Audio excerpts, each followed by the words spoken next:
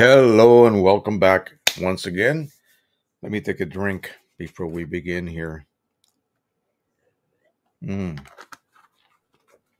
forgot to do something last week. We were going to talk about, let me remove this a second here.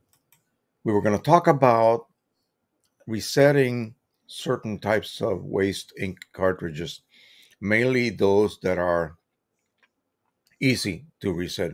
And we're talking about EPSON here. So something like the P800, they utilize these types of cartridges here. The 3800, 3880, and other larger ones are very easy to reset and repack. In other words, you can take them apart, remove the insides. I'm going to show you a soiled one. I'm going to show you what it looks like after it's been declared full. In other words, oh my gosh, don't do anything, otherwise you're going to overflow. Yeah, we don't believe that. So there is a resetter or types of resetters you can buy from eBay, and I'm going to show you what those look like in a second here. But you have to make sure that you have one extra cartridge. Let me quickly open up the eBay site. Where did I put it at? Here we go. We'll pop it over there to the other screen, and I'll give you a quick look just so you know what to expect. So these are made for the 3800. Now the 3800, 3880, P800, I am not sure about the P900. I think that's a different one, and I do have a resetter for that actually right here. And that I got actually from a company in China. They offered me one, and I, of course, said, yeah, go ahead, send it to me. Even though I didn't have a P900, they didn't know that. So, where did I put it at? It's back here. I got so much stuff. It is back there somewhere. Anyway, it looks like this. So, what you do is you reset that chip with that resetter, but you just cannot reinsert it back into your printer. It simply will not work. You need to have a second cartridge. In other words, a cartridge with a different chip. So let me just quickly show you here. There's many different options that you can buy. They're all about the same. This one here I'm quite familiar with. This will actually work with the newer 3880, such as the 3880. When it comes to the cartridge itself, it's the same type of cartridge, the same model. So it will work whether it is for the P800, the 3880, or the 3800. It will work. So, you just find the one that's got the best price and just order it. Now, you can indeed use those to reset your original chips on your ink cartridges, but that's iffy. And it has been found that even the very newest version, for some reason, stopped. I got something on my finger. For some reason, stopped working on certain color chips. It's like maybe they changed the coding, the original coding that they write into those chips, because I think it's something like a light green, a light gray, and a light magenta that just will not reset any longer. So you just cannot do the whole 9 chips. But I have been able in the past. I don't really recommend this process any longer. I go back to just using refillables for these older printers. It's a little bit more reliable and less chancy of you having an accident and ending up with a cart hemorrhaging ink everywhere. It's happened to me. So as I explained in the past, you have to take this unit apart. You remove that little clip. It has 4 little caps, little cap locks. You just pry them off carefully with a small micro type flat blade screwdriver. remove the gasket, remove the poppet valve and the spring, and then get in there blindly and try to pop that rear cap that holds a little flapper. That little flapper prevents you from actually injecting ink into the ink bag. It allows you to remove ink. In other words, ink can exit, but ink cannot be pushed back in unless you perform that operation. I still have a set of videos for the brave out there that want to try this, that shows you exactly how to do this. But again, if it's not done perfectly, it's not going to work. It's going to cause you headaches in the future. And so again, I just say go back to your refillable cartridges if you still own a P800, a P 3880 or 3800. It's just a little bit more reliable. The P900, of course, there is no option for that at all at this point, unless you live in Europe. P800, yeah, we have a chipless firmware. We're hoping that a chipless firmware becomes available for the P900 series and the 700 series. That way we can use those cartridges that are being sold like crazy in Europe at this point. We can't use them here in the States. Only the P800. Once you install that firmware, it'll just not regard the chip as a requirement any longer. It just uses it to identify what color it is. All the levels will be full. It's just like the XP 15,000 right now. All of the cartridges always show as full. You just got to make sure that you add ink constantly. Now with these, first of all, let me show you. I don't want to take it out of the bag because I don't want to get ink all over myself. This was declared full. And as you can see, it really is not full. The ink, of course, is physically just dribbled onto this central point. When you insert this into the printer, this lines up with the tubing coming from the purge unit, and it just literally just squirts the waste ink right on top of that. The pads are vertical, so the edges absorb a lot quicker than if they were in this position, in the horizontal positions. They're always going to be found to be vertical. Now, can you repack this? Sure. This grid top is removable. There are tabs on the sides. You can see them, those little rectangular dark areas. You just got to be careful. Flat blade screwdriver with a fine, thin tip. In other words, you got to be able to get in there, but still have enough force to allow you to pry those apart. And then eventually, once you get all of them apart, they're all over the whole perimeter, you remove that cover, you remove the insides. Have you ever tried washing some of these? It's nothing but ink, and it just never ends. And so I would recommend you just bag those up and put them in the trash. Okay, sadly, but that's the only option you have. Now, what do you pack it with? What do you pack it with? Well, I have found out a material such as this. And this is similar to what garages use on the floors of work areas to absorb oil. Well, this is not oil absorbable. This is water absorbable pads. You can find them on eBay. You can find them on Amazon as well. And so you just cut those. Notice I do not have them vertically, but they still absorb water very easily. And so our ink is water-based. It will be readily absorbed. So, but something like this, I would not throw this away. This still has life in it. Okay. In fact, what I would do is go ahead and reset it with one of those cartridges. But then it's not going to be seen as a reset wasting cart anyway. There's a catch. There's a reason for that.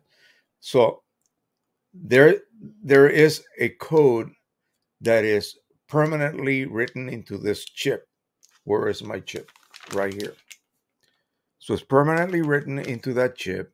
When you insert that in your EPSON P800 or your 3880 and such, it will read that chip, it will record that code, and you're good to go. Go ahead and begin printing. It'll read as 0, in other words, empty. It'll start collecting, and the counter goes up, and eventually it says I'm full when you're not really full. So you need to reset this. Don't remove those pads yet. You still have life in those pads. Continue to use them, but it won't recognize it as being empty. That's because you need to insert another cartridge. This cartridge has a different chip and it has a different code. And guess what? The memory for those chips is only one code deep. So what happens when I reset this, it is seen as empty, but it is also seen as the same chip, so it will not be accepted. You have to then insert an unknown chip. It will then read that code and rewrite, in other words, write over the old code because there's only room for one serial code. And so once that original serial code has been written over, it no longer exists in its memory. It will accept that one. It will rewrite this one. It's gone. I then can take that cartridge out. I never get it dirty. I just pop it in, let it be recognized. I pop it in and close the door. It will recognize it. I then open the door, remove it, and pop this in. And guess what? It will recognize it as being empty. And it will then proceed to allow you to continue printing. And once the ink gets to the edges, then that's it. Then it's time for you to change it. So you can get 2 runs out of these. These are not cheap. They're like $25, $27 each. So you buy a resetter for like $30 and then reset your cartridges and you'll be good to go. You don't have to constantly be replacing these. And once you get a couple of these units, you just use them forever because you keep changing the internal pads or the internal material that you use to absorb that waste ink. And guess what? You're not filling the landfill with a bunch of nasty, ugly, disgusting, you name it, cartridges full of black ink that will last for, I don't know, when the dinosaurs come back. We'll be gone. These cartridges will still be in the ground. All right, so let's put this aside. Let's say howdy to everybody in a second here. So again, I'm just trying to help you guys to find ways to reduce your waste production. And that is one of them. That is they're robbing us. Okay, they're declaring those things as being full, and they are not. Okay, they are not. The same thing with the Pro 1000. I am at halfway with one of the ones that I reset and reuse. And you don't have to go through that process with the Pro 1000. You can go ahead and reset it and pop it back in. The resetters are not cheap, but at least you'll get 2 runs. I have 4 more units here. They're new and they cost $15 each. At least that's the cheapest I've been able to find. They can be more. When we had a shortage of chips, slightly post-pandemic, there was a shortage of chips. I saw those for $45 being offered. Ooh, yeah, ridiculous. They're worth $15, even from Canon directly. So if you can get at least another go at it, there's no point on tossing those out, needlessly. In fact, if you have several of them, I would go ahead and let them reach a certain level. In other words, say they get declared full, they're not full. Take them out, put them someplace that is warm and airy. The liquid ink that's in there, okay, will eventually evaporate. There is a big pad that's like a vent that will allow ink to evaporate. In other words, the liquid portion, the water portion of that mixture will evaporate and it will become lighter. You have just increased the actual physical capacity of those pads by removing the liquid. In other words, you let that water evaporate. Reset it. I am testing right now to see whether I can get a second run completely without having to take it out prematurely. I have gone a little bit nervous about that by actually looking at the cartridge to see, hey, wait a minute, have I reached a point where I should have taken it out last week? I check it, and I'm looking at that pad to make sure that pad is not becoming full of ink. If that's the case, out it goes. It has to be replaced. There is no more option because those stupid cartridges cannot be taken apart cleanly. You have to saw them in half and then come up with all sorts of methods to allow you to repack them. And no, it's simply not worth it. It's not worth doing. Um, if you have a newer Epson printer, some of the multifunction printers, they're getting smart finally. They're allowing the designers, I guess, the big shots are saying, okay, designers, make sure you include a user replaceable waste ink cartridge. That's wonderful. Pro 100, Pro 10, Pro 200, Pro 300. No, they have stupid internal ink pads. The early Epson printers had ink pads, but those could be reset. The counters can be easily reset, not the Canon ones. And don't even think you're going to take apart a Canon printer and get to those pads and replace them. Hell, the shops don't even want to do that. They just tell you, get a new printer. Don't worry about it. Yeah. So anyway, let's go back to the main page. We have 20 on board. Again, like I told my wife, this is summertime. No one's going to want to come on here and hang out on a nice sunny Sunday. So go ahead. I see three people who have joined the chat earlier.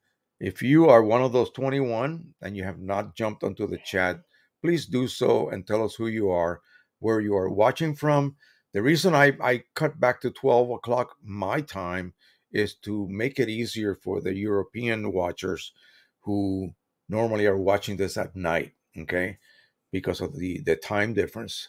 So if you're in the west coast of the United States, we start at 9 o'clock Western time, and so or Pacific time. If you're in the East Coast, we start at noon, and of course Central time. You know what that is, an hour earlier.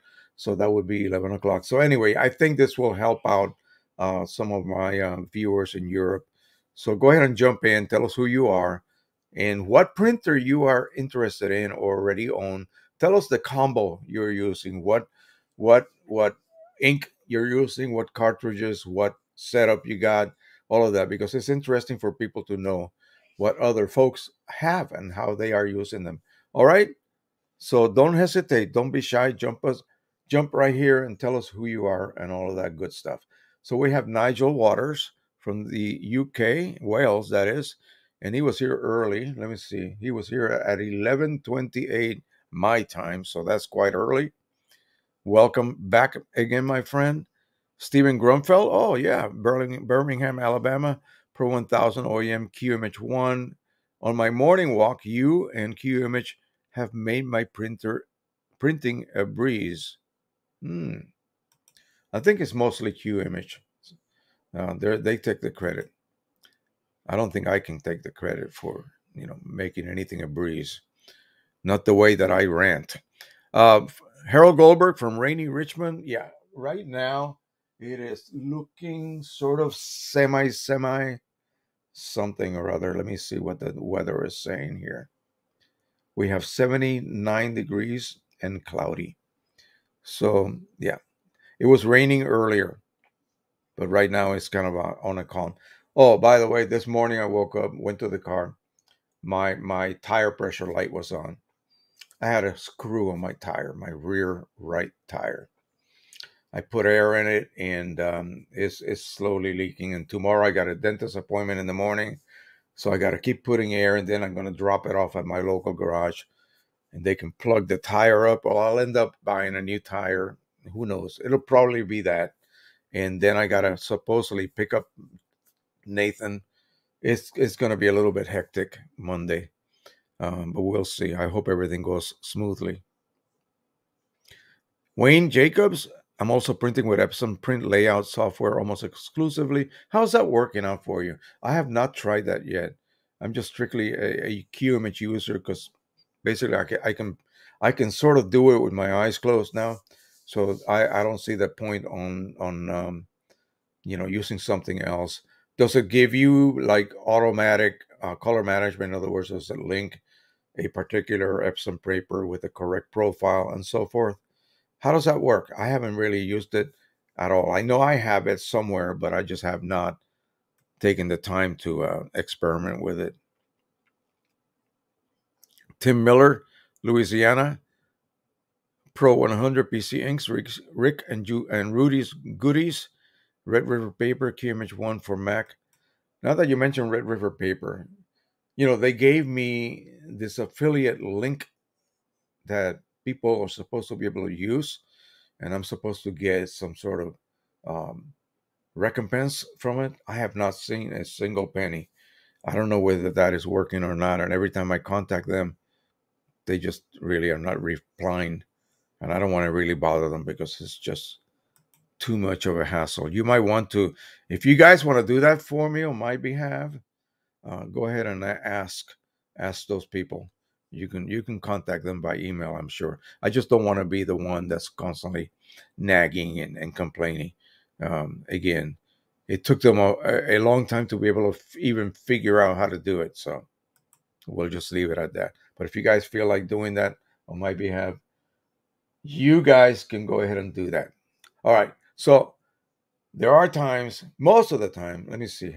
Wayne Jacobs just jumped in here. Yeah, he is saying that the Epson print layout is software is letting me print in many ways that Adobe products do not. It opened up a lot of options, panoramic prints for me. Okay, I'll have to look at it and see what it offers. It can't be too different than the Print Studio Pro for Canon printers, and also their professional level for the Pro 1000. And again, I just do everything QIMAGE because I do it so easily there myself. I can do just about anything I need. But thanks for letting me know. I'll take a look at that probably later today after I check my tire and see if it's leaked out any more air. I might have to I might end up with a flat tire tomorrow morning. Anyway, okay, so there are times where I just can't figure out what could be causing a certain problem, and I rely on other people because I'm not the only genius around here, right? So I rely on other people to tell me what the possibilities may be. And I'm going to go ahead and post this up here so you all can see that.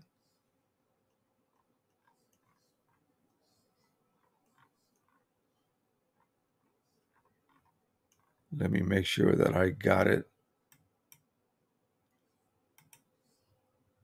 queued up. Here we go.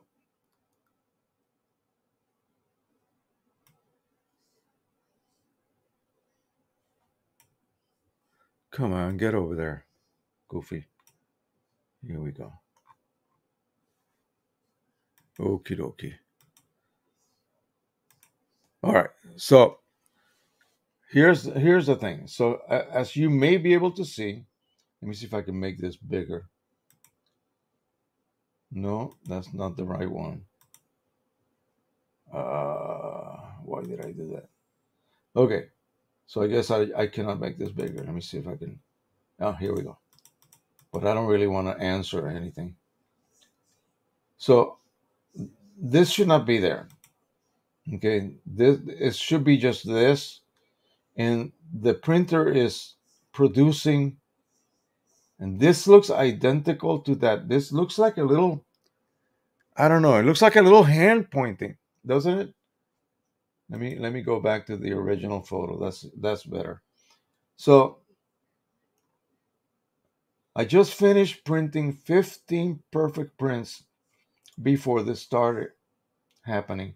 I thought maybe it was because some inks were low. Of course not. That's not gonna create something like that. Inks are low, nothing will happen. Nothing will happen. It's a Canon printer. Nothing will happen. Canon Pro, a Pro 300, no less. Nothing is going to happen if ink goes low. A lot of people blame things for inks running low. Inks running low, there's still ink in the cartridges. Okay, it's just low. It's not going to cause any kind of effect or problem. So this is, I had an issue one time on EPSON printers where I sent an image and it would just print page after page of gibberish, just what looked like random code. Like if I just did this to the typewriter and typed in all kinds of gibberish. And rebooting everything seems to fix it. I don't know what the heck that could be. It's literally printing it. I can enlarge it here on my computer, and basically it looks like there are little lines, like a pattern of lines attached to that stripe, and then a little hand, like a little pointer, like that. So I have no clue what that could be. Then the second one, you see that there are some little patches, and this is occurring on his prints after the 15th one, the 15th perfect one, he said. So there was one comment. Do you see the same pattern when printing nozzle checks or any other kind of pre-programmed document? Well, I can probably answer that. He will not. This is always something that occurs only when it does occur, only when you send one of your images. That image is basically reconstructed, deconstructed into code. It goes over to the printer, and with the print engine and the profile and all of the things that can reconstruct that image into something that can be printed with dots, that's when that happens. That's when my printers, my Epson printer, began to print gibberish. Not when I did a nozzle check.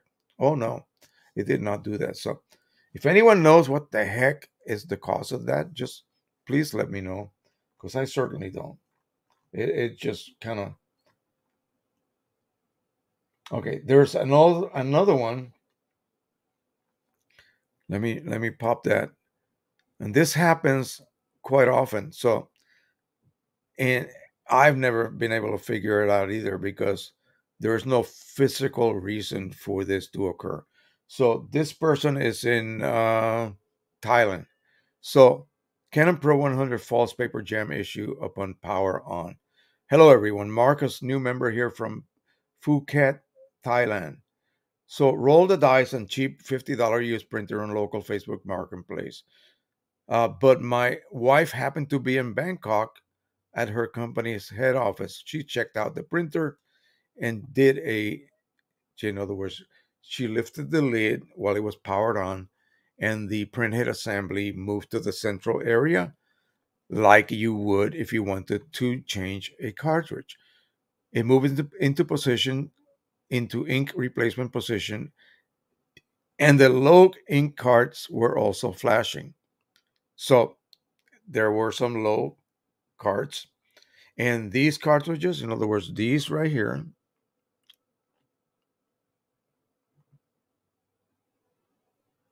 these chips, they have a little micro LED light embedded into their construction, and they will flash slow. That means it's low. You still have ink, but this chamber has gone empty, but you still have sufficient ink in the sponge. If you're a refiller, that's when you stop, preferably before that happens, and then you refill. But if you're not a refiller, if you're just using OEM straight through, then that means you have a few more prints before it'll go empty. And when it goes empty, it'll flash fast. Okay. So I don't know what, rate of flashing it was performing. What she should have done is actually physically check the levels on a computer, you know, driver. But it was probably not hooked up to the computer, simply, hooked up to power. So that's what I'm thinking. So what happened was it got delivered, and when he tried to set it up, he got the so-called paper jam, and so he cannot figure out what the heck that is. So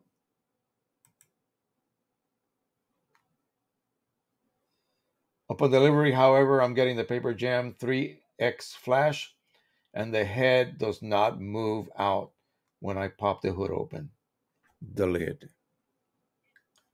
Has anyone had this issue before? There is absolutely no Paper Jam. I can confirm that. I can record videos on the issue. There is a nice family-run printer shop service here. Even regional Canon boss visited them last week. Might just drop off the printer and check if it is something that is non-user fixable. I've had several people complain about so-called fake Paper Jam conditions, and it has to do with the sensor that senses that there is a physical piece of paper somehow jamming the printer. In other words, if you get a malfunction print, in other words, the paper might go skewed, printer stops, and you have to manually pull the paper out. When you do that, make doubly sure that you have 100% of your paper back. In other words, you did not leave a little paper, a little piece stuck somewhere deep in the paper transport. Otherwise, you'll get a real paper jam. The sensor will sense it, will see it. And so that might be what's happening here. I don't know. I'm not sure. It happens. Don't be surprised if it ever happens to you. I've been lucky so far, and I've never experienced that at all. So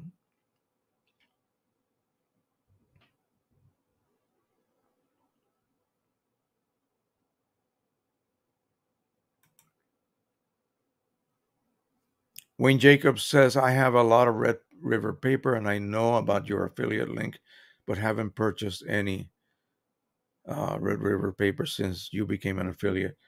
Yeah, some people have told me they have. And so if they have, then it should record as having, been purchased through that link. And that's supposed to then tie it to me. And I'm supposed to get something like 5%. Imagine I could be bringing in quite a bit of revenue to the channel so we can keep up with new things if that was working, but apparently it's not.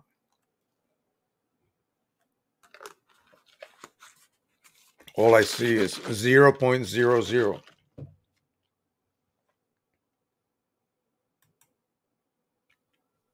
Roger Jones says, I am here from Portland, Oregon with my P800. Awesome. Emmanuel from France, and I did not change P300 ink out and all the kit. Okay. Stephen Grunfeld says, I have recently tried priming, printing, you mean? 1200 by 1200 using QIMAGE 1. The images seem much better in detail. What is your opinion using 1200 by 1200 instead of 600 by 600? In certain cases, it works. It depends. If you have a paper that has a stronger wicking action, what they call dot gain, then it probably will not work. For that, you need minimal dot gain type papers, like a good glossy, super glossy, hardly any dot spread. That way, you can print at a higher DPI, and then you should be able to see an improvement on detail. But you got to remember that a Canon, I'm sure you're talking about a Canon printer since you use 600 and 1200, because the so-called native resolution is 300. So when you're multiplying by 300, um, you're basically just simply using interpolation. You're not really printing 1200 dots. You're just intermixing. The printer cannot lay down in one pass 1200 by 1200. It does it after multiple passes, and it's going to overlap a minimum amount. In other words, it's going to advance a minimal amount and just keep overlapping, so that then 1 inch worth of printing, 1 inch by 1 inch print block, if you print it in there under those conditions, will have 1200 dots by 1200 dots. But it's not just done in one pass. There's no way the printhead can do that. Is not able to do that. I think the max is like 600 by 600. So Anyway, so like I said, if the paper wicks away those dots, then you're going to lose that detail. It's going to kind of blur together anyway. Alrighty. Now, on a video, middle of the week last week, this past week, I did a little show and tell. We talked about silver prints. I want to start doing this for some of you who are interested in shooting with a regular film camera, 35 millimeter, maybe um, what is it, 6 by 6 centimeters or 6 by 9. People out there still have these cameras and films still available for those. There are still developers available, and I have the little tanks and all of that I need. So I could go out and begin to shoot film, go to my little room in the back where I can shut everything down and be pitch black and load that film into my tank. I have prepared my developer, 9 minutes at 68 degrees Fahrenheit. I put 68-degree water in the tank to get the emulsion wet. I empty it. I fill it with my developer. I do the agitation process. It's got a cap which allows the developer to not leak out. And then you do your agitation every 30 seconds. You let it sit. After the next 30 seconds, you agitate one more time. And you keep doing this until, say, 9 minutes.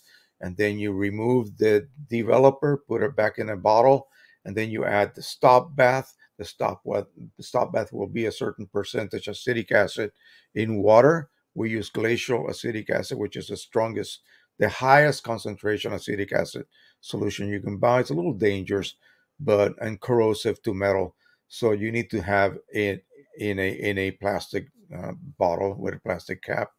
And then after the stop bath, that'll be like a couple of minutes, no more. Empty it out, and then put the sodium disulfate solution, which is the fixer. The fixer will then remove any undeveloped silver salts out of the emulsion you end up.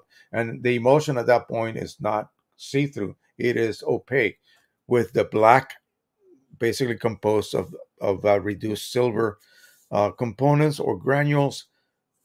It dissolves all the undeveloped or unreduced silver salts, bromides, whatever. I don't know. I'm not that good as far as the actual formulations that different films use. But then you'll end up with a clear negative in this case. And anything you see is composed of silver. And so that at that point will be a negative. Basically, your highlights, everything that was bright will look black on your negative, will be difficult to see through. It will be, if it's a pure white, it will not allow light to pass through. If it's a black shadow, absolutely zero detail, it'll be clear. And then everything in between. So you're dealing with combinations of exposure, development to at least give you whatever the original scene that you shot contained as far as dynamic range. You can adjust for that, or you can just use the default settings, let's just say default developing time, default temperature, default exposure. Aim your meter, take a reading, use that. Boom. That would be like the simplest way to do that, but not the correct way to do that. To shoot actual photos with your black and white film, you should be a little bit more diligent and take very careful readings so you get whatever is important within that scene to actually be recorded on the film. So then you go to the darkroom and you print that. It'll be the reverse process. You're projecting a negative onto photosensitive paper. It's got the same sort of type of emulsion. You create a latent image, you develop it again. Everything that received light, that would be a shadow at this point, will become dark on your prints. Everything that was a highlight on the negative hardly passes any light. So it will be a very light area. It'll become a positive.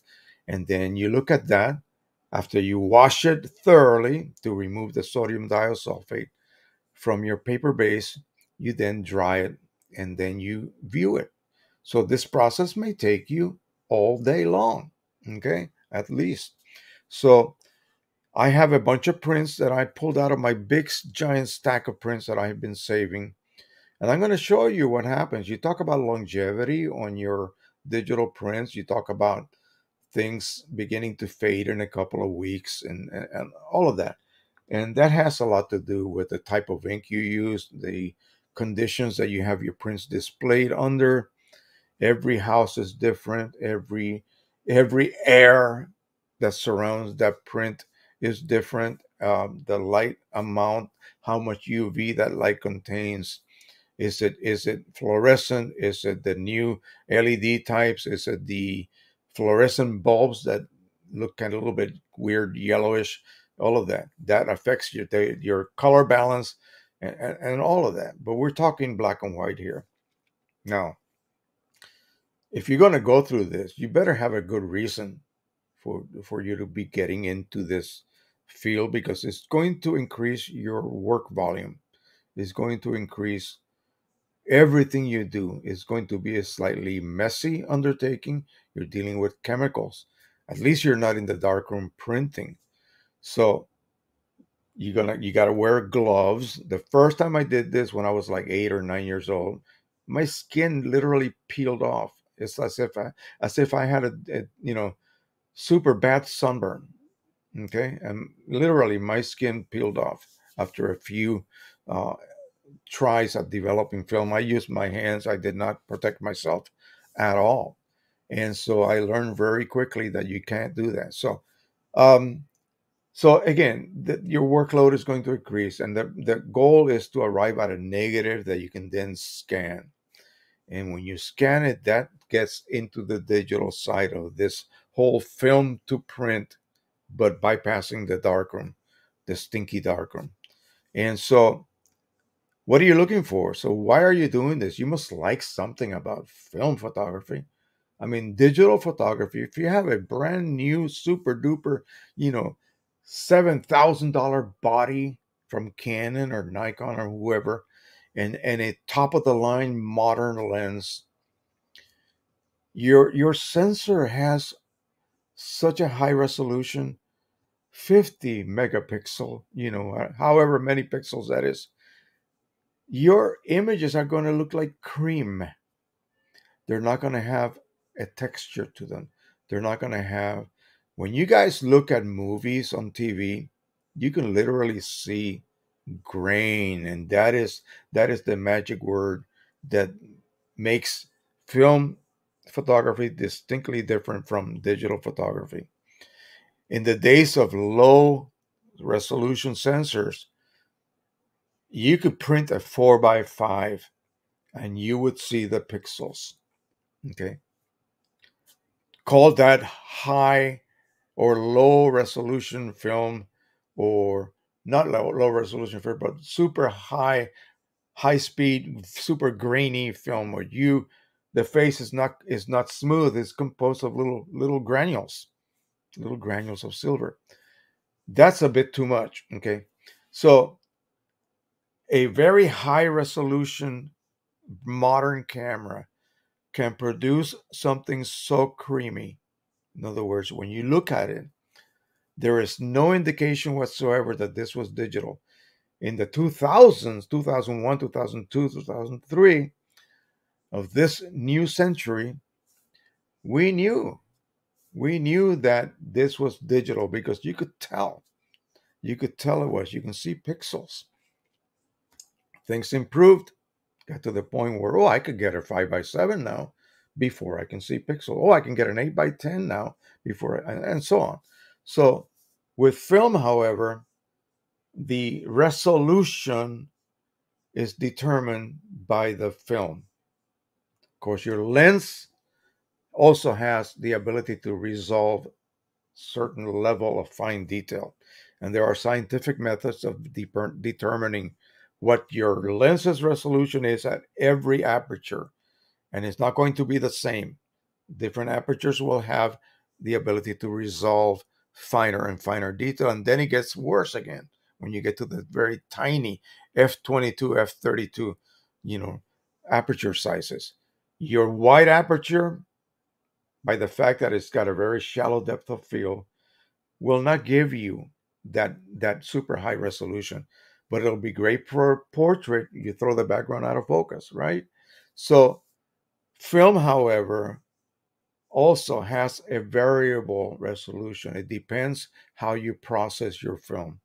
If you process it at the default, I'll use settings again, the default settings, it will have the resolution the factory says it should have. It should be able to resolve certain number of lines per millimeter, and per millimeter means per millimeter of film, physical. Or if you can have little marks every millimeter, and you have something you photograph that you are able to then depict as lines, you should be able to look at that with a low power microscope and see 100 lines per millimeter, or less or more, depends.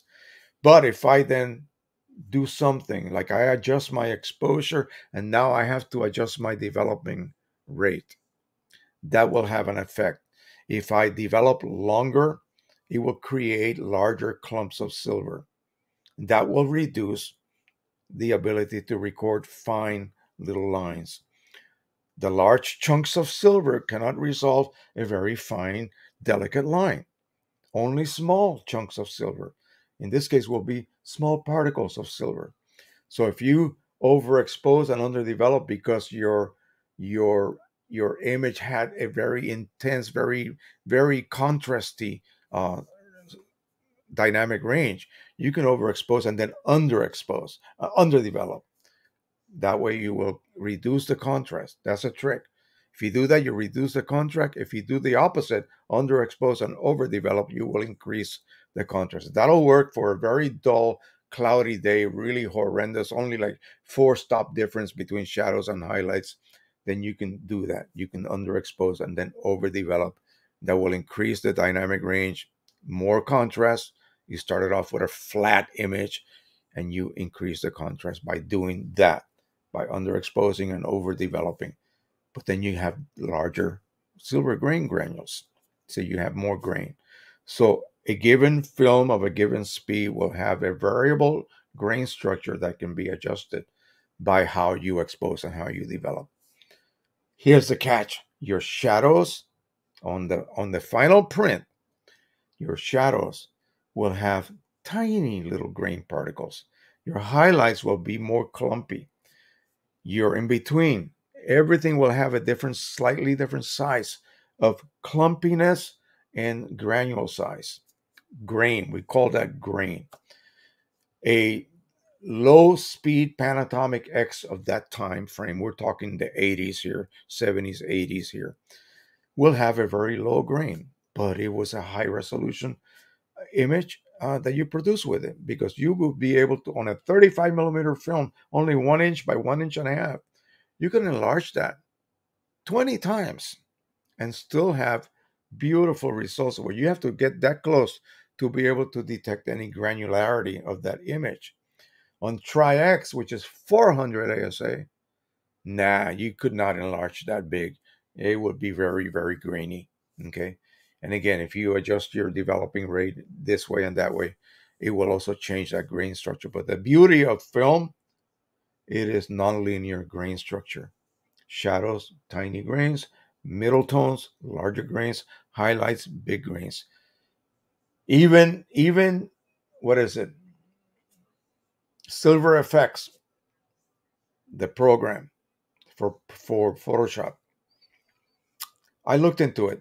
It's expensive to begin with, and it really cannot create the same look as film.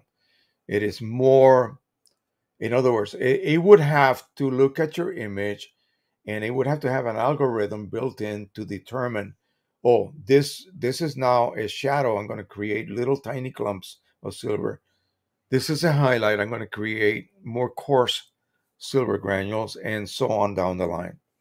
No, it is more of a global application. What it's really doing is showing you what look a Tri-X negative turned into a print would look like, something in the middle, and then many AGFA and other types of films would produce. It was that look, and especially the same type of program that uses color negatives. In other words, it will sort of simulate what the film look would be. Each film produced a different look.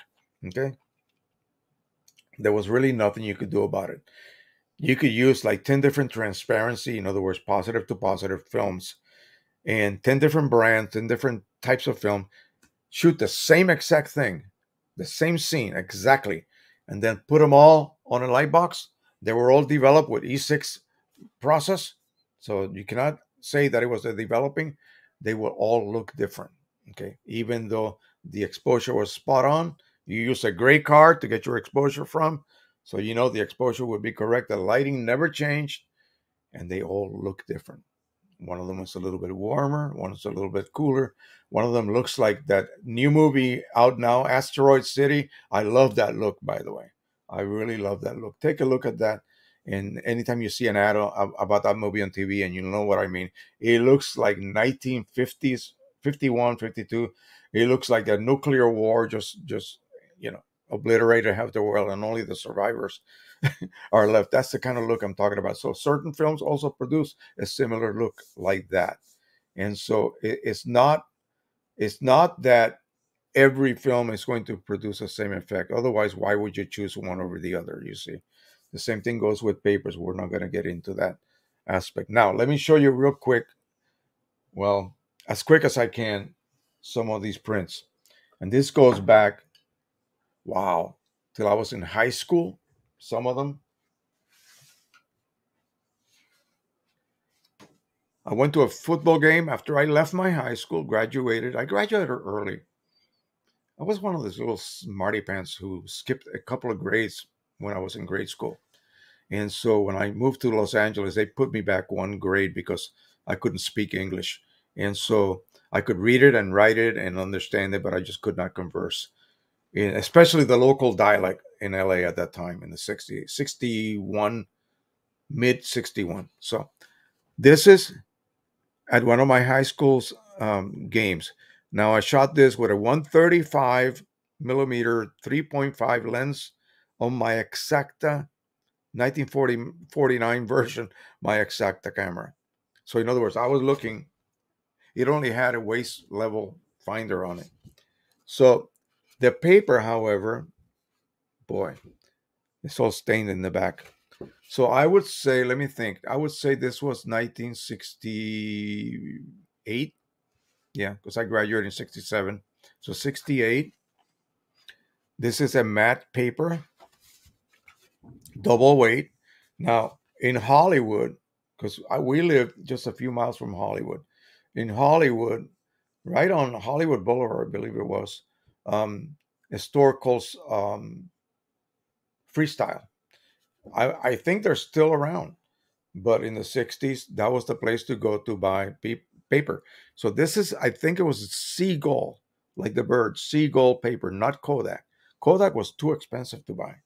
So I would mop floors and wash floors for my mom. We all had, terrazzo floors in our homes in Puerto Rico at the time. Nobody had carpeting. So, mop and clean and get a couple of bucks every week. And once I had enough money, I would hop on my bike and go pick up some paper. So this is the matte. Now I want you to take a look at the color. Okay. Now hold on.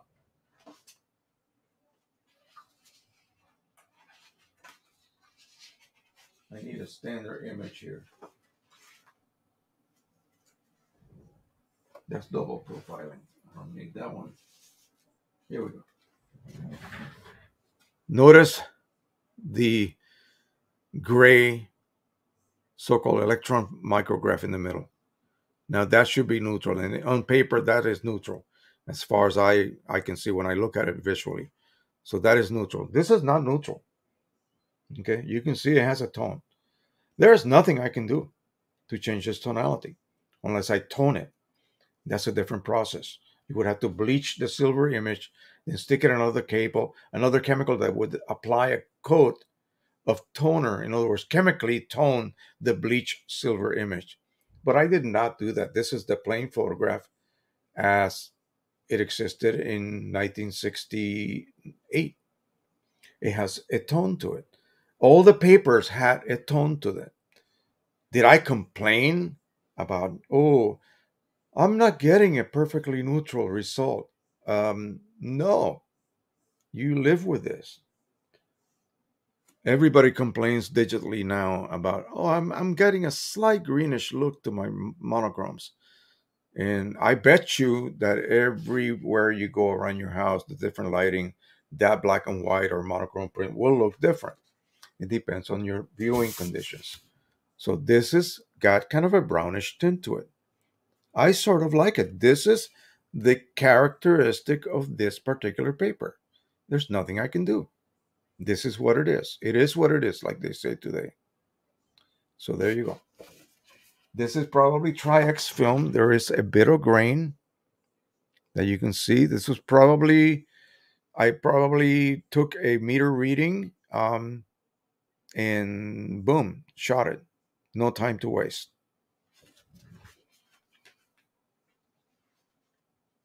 This one here, it is at the Griffith Park Zoo in Los Angeles. I live again just down the road from that. The famous observatory is right there as well, just a stone's throw from Hollywood. So as you can see, it also has a tone, and this is an F paper or glossy, but without ferrotyping. Ferrotyping was a process where when you dry this after you wash it, you run it through this drum. I have a photo of myself running that in Korea and also in San Francisco. And if you face it so that it faces the drum, which was a chrome mirror like chrome drum, it will literally apply a mirror coat. Here's the problem. If the chrome drum had any scratches, he would apply those scratches. So literally it was melting the gelatin emulsion, and it would then stick to that drum and then pry off as it was coming out the other end and give you a gloss. I hated it. So what I would do is I would put it against the canvas instead, and that would then dry into this sort of a semi-gloss condition. But again, take a look. There is a tone to this. And this tone did not take place because this is what? Let's see, 60, that's 40. This is probably before I even went into the army. So this would be maybe early 60s. Okay. And we're already into 23. So that would be 60 years ago. Okay. Almost. And there's a tone to that. It did not develop that tone because it's 60 years old. That's the tone the paper imparted. Again, you accept it. You say, okay, I like the way this paper looks because of that tone. I like the way my black and white prints look because of that tone. I don't remember whether when I saw Ansel Adams' real photographs at a museum, I noticed any kind of tonality. He may have actually done a slight selenium toning to his prints because that imparts just super longevity to them. And so I don't know. But they also had a similar tonality. Not quite dead on boring neutral, you know, color. Another one. You could see the color. This is what the paper produced. Take it or leave it. Okay. So this is all 35 millimeter. Some of it, some of the stuff that I was doing back then may have been done on a Yashica 6x6 camera. Real quick here, this is all 35 mm. This is my neighbor. This family moved into my grandma's old house. She moved out and she went to a bigger house. And this family with kids moved right next door to us. I lived right across the street from Doris Place Elementary School, which was used in a lot of commercials, especially the latest Wolf Lodge commercial. That school is where my sister went to school. And then right across, they show the big giant wolf running across the street, and you can see my house. So this is right next to me. And this is one of my little buddies when I was in, like, not quite in high school yet. I hung out with him. I was like the older kid, and they sort of looked up to me, and they wanted to always play football with me and everything.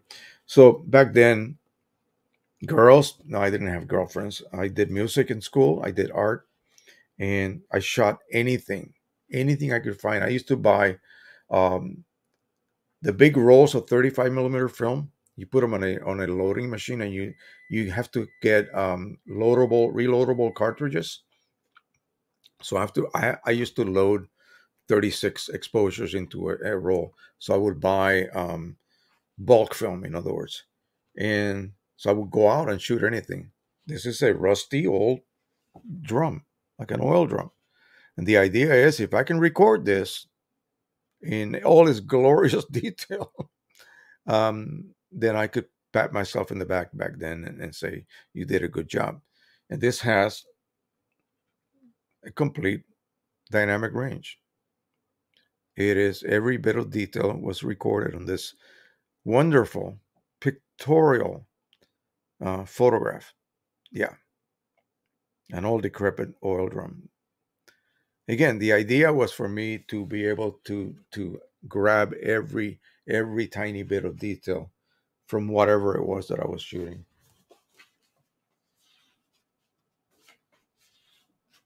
So once I got to San Francisco, this is not in any kind of chronological order at all. I met my wife to be. She was a sort of like a secretary, receptionist at the OBGYN clinic at Letterman General Hospital, Army General Hospital, which was in Presidio, San Francisco. And I was there. I was already a photographer then. I used to be an occupational therapy technician, but somehow my boss thought I wasn't very happy there, even though I was. And she contacted my company commander, and long story short, I became a photographer thanks to him. The story is quite interesting, but I'm not going to repeat it again. Um, so we got married. I reenlisted, and we ended up in Fort Leonard Wood, Missouri. And then our daughter Judy was born. This is Nathan's mom, and there she is. And there's my ex hippie wife from Wisconsin, and there's our daughter Judy enjoying the swing. And again, look at the paper. You see that? You might be able to also detect something. If you look at the edges, the upper edges, you see that sort of silvery look? Yeah, this is fading. This print is fading. And what happens is the result of sodium disulfate not completely washing off of the fibers of the paper. This is real paper. This is not resin coated. So it literally chemically bonds to the cellulose fibers, and it's very difficult to wash off. You would have to wash it for 2 to 3 hours in running water. Environmentally horrible thing to do, right? So this is before they came up. There was a treatment that they developed to unbond or debond that bond from that chemical to the fibers and make it easier to wash off. But this is not one of them. So you can see clearly. Look at the upper corner edges. You see that silvering? So that means that the black silver is losing its blackness. It's losing its tarnish, and it's becoming shiny silver again. Well, it starts at the edges and works its way inward. So is there a way to prevent this? Can I spray these prints? No, it's a chemical process, I believe. So it's happening inside. But anyway, that shows you. And now the previous one that I showed you, this is on a believe it or not, this is on a Kodak paper, and I think it is resin coated. And same time, in fact, I don't see any kind of silvering at all on this one. So the reason being is it's coated. So the fibers are protected against fixer.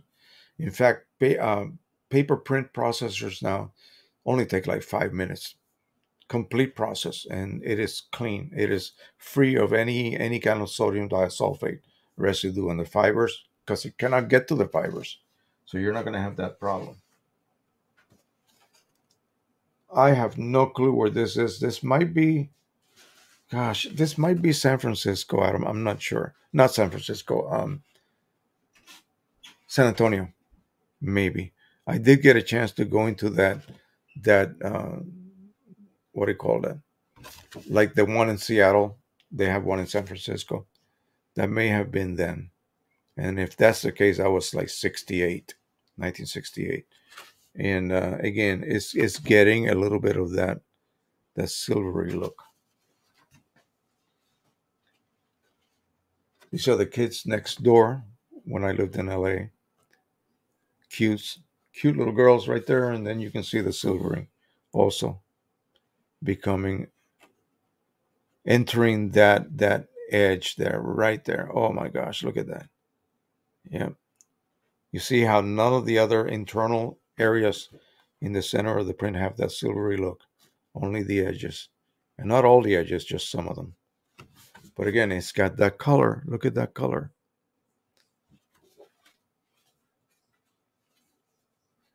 So I'm not telling you guys to stop complaining about your lack of neutrality, or it's just a smidgen. I did that as well. Where you can look at this. If I laid all of these on a table, the different papers. These are all the same paper, so they will all have the same look. This is again my buddy. We're at the river. We used to be like 3 blocks from the LA River, and the LA River is a man-made river that prevents flooding and allows all of the water from the mountains to come down and eventually empty into the ocean. So we used to walk down there all the time and just have fun. And so you can see, you can see this is 35 millimeter. You can see the little hairs on him right there. And this is, again, an Exacta 1949 with a horrible cloth focal plane shutter camera. And I think it was like a Tessar lens, a 2.8 Tessar with a screw focusing. It did not do this. You just the front element moved back and forth. Yeah, imagine that.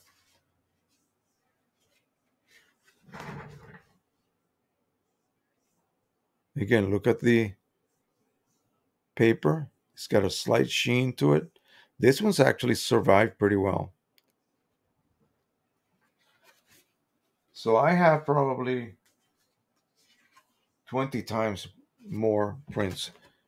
Okay. The days of no electronics, folks. You just get on top of your shed, take a board, take your little toy. I think that's like a fire truck, and run it down that ramp.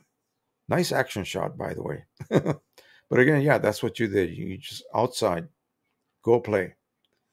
And when I think about some of the things we got into that I think would not be considered safe today, but hey, that's what it was like. Here again, this is the gang. This is my dog. I used to name my dogs after their color. So that one is named Blackie. And this is the gang of kids that I used to play with. Okay, I was probably about 3 years, maybe 4 years older than they were, but they didn't have any other kids there. So I was the closest thing they had to a friend. So even after I went into the army and I would come home and leave, they would hang out and want to play with me. And again, this is F paper on ferrotype. And it has a tone.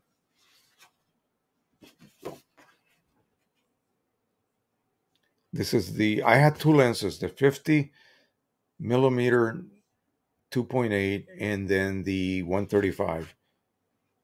And it was one of those lenses that you just screw on the adapter for your particular camera mount.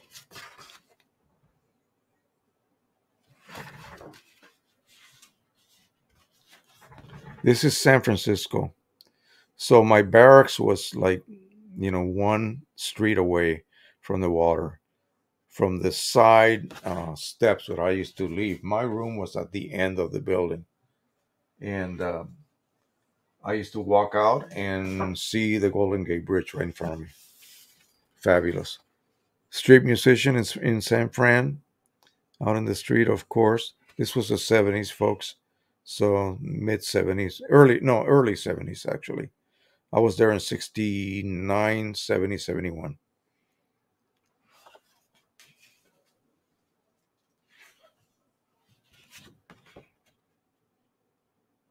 That's a 135 3.5 f 3.5 shot.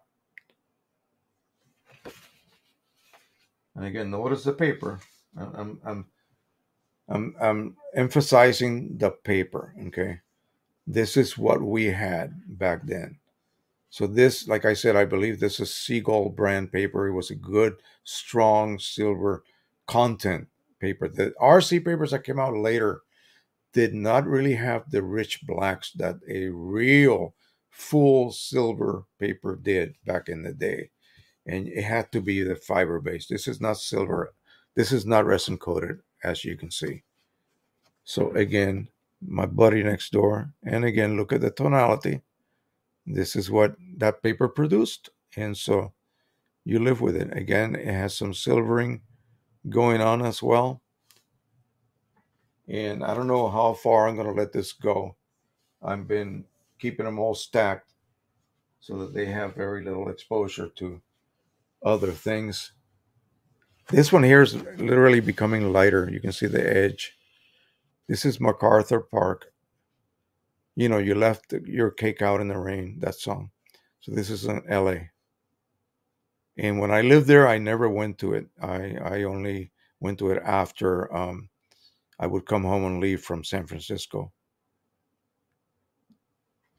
Very high contrast. This is probably, it's so fine grained that I think this might be more like a Plus X or Panatomic X. We used to call it Pan X. Back up to San Francisco at the bay. And man, just enjoying the water. If you walked out in that direction and continue on, you get to Fisherman's Wharf, which is a fabulous place. There is a big barge out there. And this is Alcatraz right there.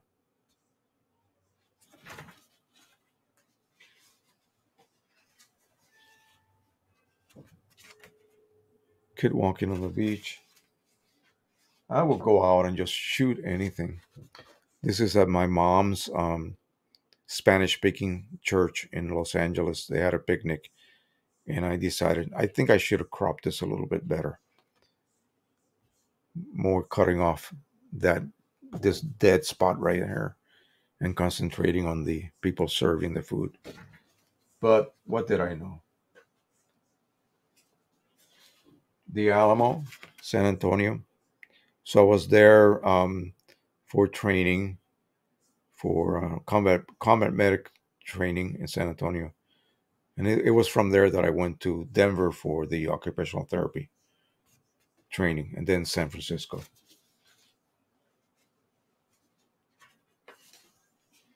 This is one of the OT techs that I work with. And I used to bring my photography all the time there. And that's where my colonel, the head therapist, thought that maybe I should become a photographer. Normally, you have to go to school. You have to go to Fort Monmouth, New Jersey, for that training, and then, well, first of all, you have to qualify for it, and apparently, I did. And then I found myself in a quandary because I was supposed to then take a test, a yearly test, sort of like see how good you are, and it had to do with all kinds of irrelevant questions about types of films used for aerial photography, and we're referring to like World War II level cameras and aerial photography.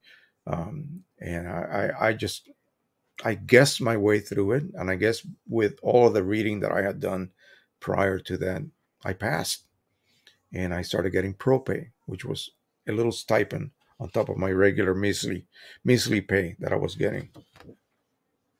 This is in Wisconsin. This is with the What Brothers, yeah, circus came up by train, and we are at the train yard, and they unloaded right there. You can see silvering right all over that edge right there. Ringling Brothers, yeah, that's it. They came from Baraboo, Wisconsin, south of the Wisconsin area, and that was awesome. I happened to be there with my wife visiting the family. Again, super high con. This is what I'm talking about. This is what we were doing in the 60s. Super high contrast stuff and striking. This has kind of a lustrous, pebbly, kind of a pearl look to it, a pearl surface. Really nice. And again, double weight, nice, uh, hefty, not going to be damaged easily. But check out the color. You see that color? This is what you were getting. Don't complain. There's no such thing as neutrality back in those days. Depending. I mean, there were papers, of course. You got to realize I was using the papers that I could afford to buy. And Seagull was one of the main ones. Look at the silvering there. So this is my little neighbor Christmas morning. He got a train set, Lionel. You see the silvering. Wow, this one's really bad. Hmm. All you can do is, if there was such a thing as a big giant scanner, which I think there is, scan them and then decolorize them in Photoshop. But scan them carefully.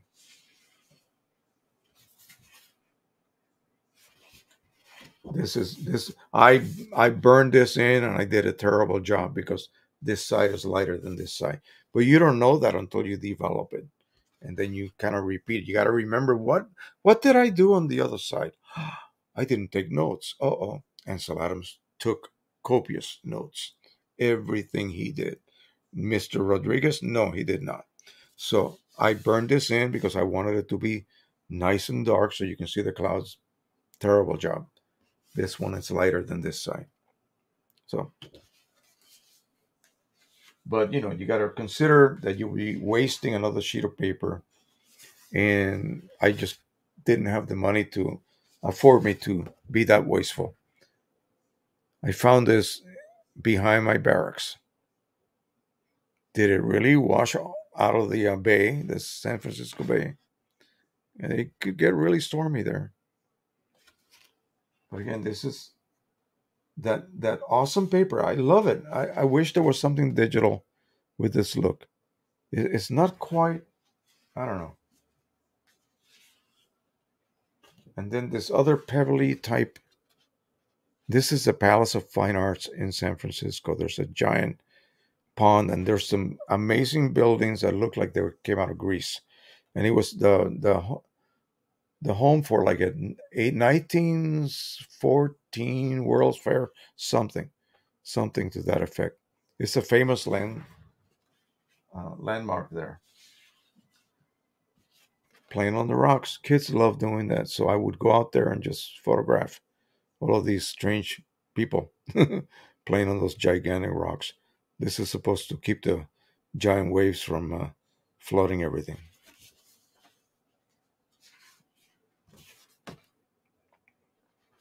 Again, boring, right? The same color.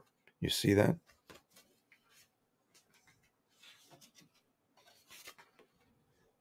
There's the kid that had a piece of paper in his mouth earlier. That's my little neighbor right there. Now this came out really nice, I think.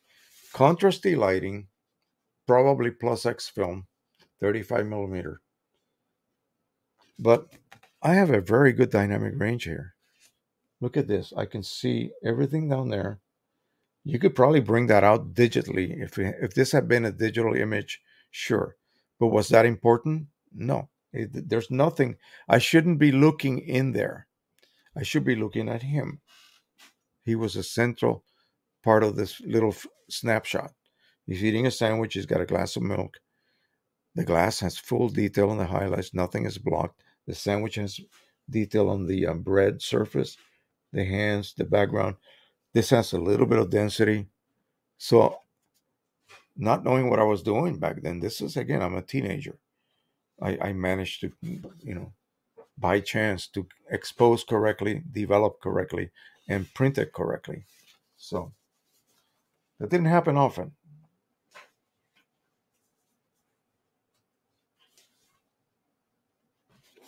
Wow. Remember the kids with the board? Yeah, nearby there. And again, this is that same end surface paper. But look at the silvering. Look at that. See, that's actually changing density. So either you trim it off, and then you're going to change the look of the print, or scan it and then decolorize and then fix it in Photoshop. Add more density there, whatever you need to do to fix that. Or if you have the negative, then you go ahead and scan the negative. And okay, so I think I did this in San Francisco with a 4x5 camera, and I just wanted to show how disgusting this looks and why. When I was like 13 and I tried smoking once, and I thought, whoa, no, no, no, no, no, no, this is not for me. So I think I was able to capture the ugh. Okay, enough of that. Let me just jump over to this one here. Remember those two little girls? This is one of them. This has got some physical damage to it. Right there. Right there, you can see it.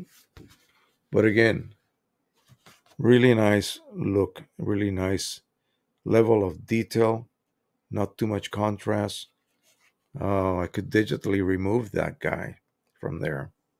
You know, you kind of have to look in front and also behind the subject. Again, I'm just a kid, so toning. This is a tone print. This print will not suffer any so-called silvering effect. I'll be dead and gone. My kids will be dead and gone as well. hmm And this print will still look the same. Okay. So it is a process where you bleach the silver image and then you expose the paper by submerging it in some kind of sulfur type based liquid and that stinky sulfur dioxide smelling rotten egg, like something else, a bodily function, um, will then retone that bleached silver image into a much more durable, whatever that is. Okay. This will last pretty much until you get tired of it. And all it is just dried foliage. Okay. I don't know why I shot that. Tell you the truth. I don't know why I decided to go through the trouble of toning it. Hmm. So you can call that a sepia tone. This is in Puerto Rico. I finally mounted a couple of them. This is Condado Beach. This is where all the fancy hotels are. This was done, gosh, I was probably just about to leave Puerto Rico, maybe 1970, maybe. I thought it was 69, but no, that would have been, I'm sorry, not 70, stupid, 60, because I left in 61. So how old was I? 12? No, no, 10 and a half, maybe. And I shot that.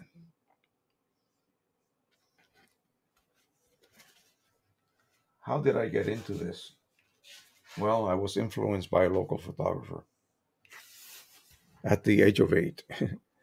So I entered this in some sort of contest in Europe when I was at Belgium, and you can see the little buttons there for attaching it to the flannel board. And again, I should have cropped this better. Remove that white window there, and then just have the kid lit. Move the camera over, maybe a horizontal uh, shot would have been better, but this won something. I forget what it was. I must not have had too much competition that day. Here's another one. And she's just a cutie. I mean, that says it all. Got a little corner damage here and here. And you use dry mounting tissue back then to do that. So as you can see, every photo I showed you, okay, maybe not this one so much. This one is slightly more neutral than something like this, of course. But they all have a certain color. Certain types of paper, they had that uniform, slightly warm tonality to them. And there's no way that you're going to get away from that. You have to accept it.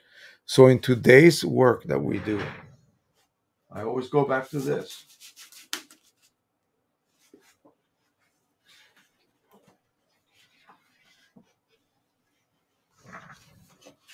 And this simply because I'm in love with this paper, the A-Sub Gloss. Even though I hate glossy. Okay, I really do. You print a color image, especially something with almost blinding color. Pro 1000, it'll just knock this out. I have a profile that I made for it, and this is the result. I mean, you cannot say that this has a color cast. You cannot say that this is slightly greenish. How could you possibly tell? Well, an effect that always happens when you shoot into the sun is that you do get a slightly greenish aura around the edge of that sun. But that is not due to a color cast. That is just something that happens when you shoot straight into the sun that way. There's a tiny bit of detail I can see on the print here. I cannot improve this. This is as good as it gets. But what if I turn this into a black and white? I go into Photoshop and say, turn it into a black and white. I go into Lightroom and say, turn it into a black and white. And then I proceed to print it. You may not get a perfect, neutrally perfect, where you measure it and it says 100, 100, 100, that particular tone, or 250, 250, 250, that little highlight area, or 555, that very dark shadow. Those numbers being equal for RGB means that that is a dead neutral tone. No, not going to happen. Okay. So stop worrying about that. Look at this. This is not neutral. This is done with black and white mode, which should be neutral. Okay. On this printer, A-Sub paper, it's got a tone. It reminds me of that other paper. Do I want to neutralize this? Oh, hell no. Why would I want to do that? Really, it gives it life. Why would I want to do that? Why would I want to neutralize it into some dead looking, no color, nothing? No, I'm going to leave it alone. I could go into my black and white mode, window in my driver and adjust that tone the opposite direction. So instead of being slightly warm, I cool it down a little bit. Then I reprint it. Then I say, okay, that looks neutral. When I put it side by side, yeah, that looks pretty neutral. And you're using your eyeballs. You're not measuring anything. So there's no way anyone's going to talk me into neutralizing this result. I love it. Okay? I love it.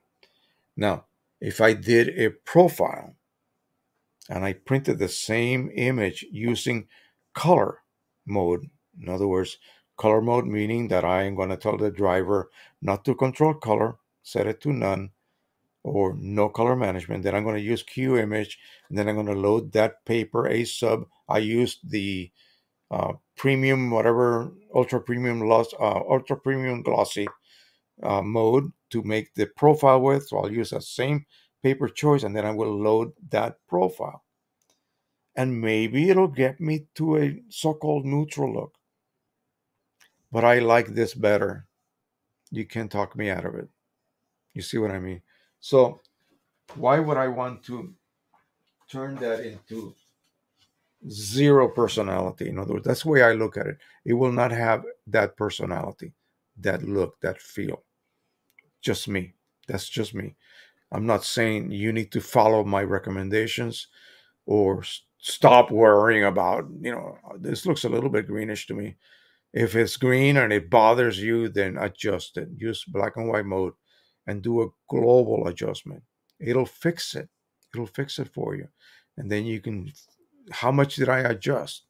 Well, in QIMAGE, you can just save that whole setup you just created, even if it took you 3 times to get to that point. With some of these layout tools, yeah, just remember exactly how you said it. It produced exactly what you wanted, and it's you're the boss. I'm just telling you that there's no point on losing sleep over a slightly warmish result when it should be dead on neutral. Why should it be dead on neutral? Black and white paper, even with nothing but silver, did not produce a dead on neutral result. It just does not. Okay, let me see.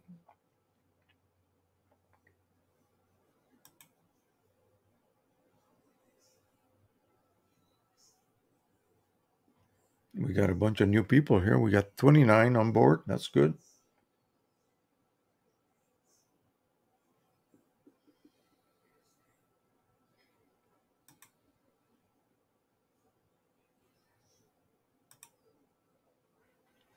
Roger Jones says, I am moving back.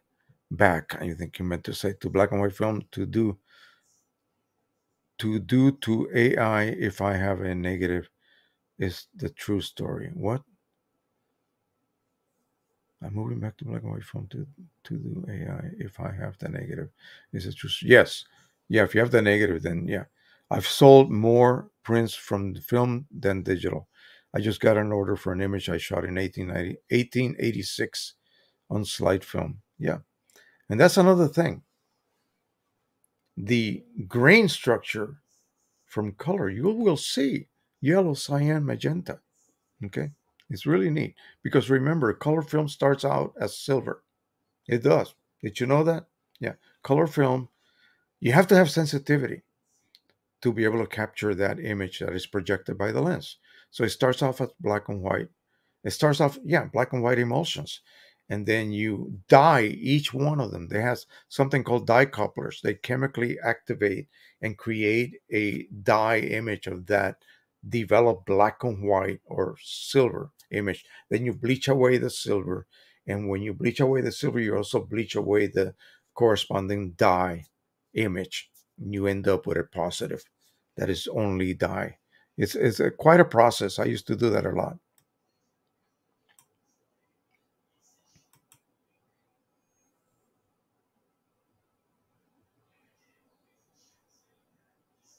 Digital is digital dust. Film lasts for years and has a very nice look. Organic. I like that term. Organic. That's perfect. That is it. In other words, you cannot.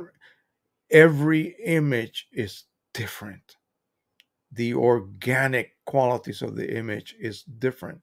It's as if you were. It's as if I gave you, I don't know, 1,000 jars of from black, very fine sand to pure white sand and every shade in between. And I told you, I want you to create this image by sprinkling, create a mosaic.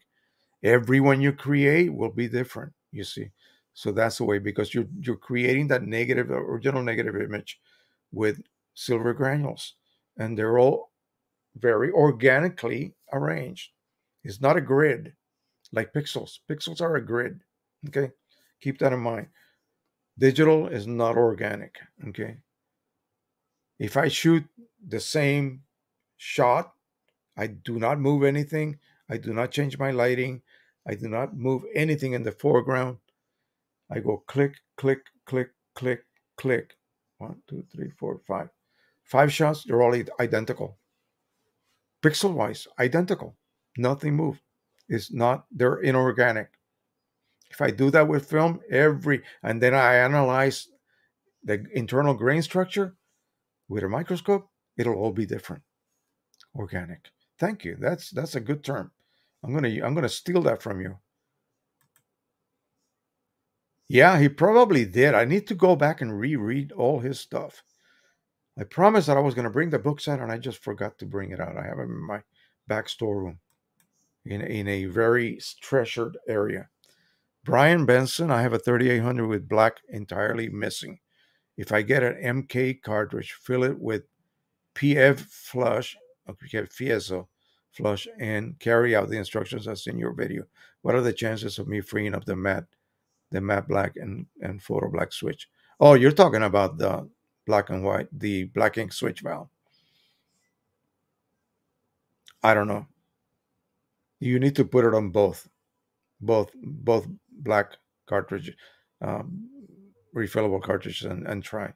Then you run cleaning cycle, then you do a switch, cleaning cycle, and you do a switch, and so forth. Eventually, if you're lucky, there's no way you're going to really damage the printhead, but just don't do like 10 cleanings one after the other. No, then you will damage the printer. Just do a couple of cleanings, one cleaning switch, and of course, you're going to run a nozzle check. And remember, PSO flush is pink, so you'll be able to see a pink channel if you do clear it out. What happens is the valve gets stuck. It becomes stuck, and you cannot switch from one to the other.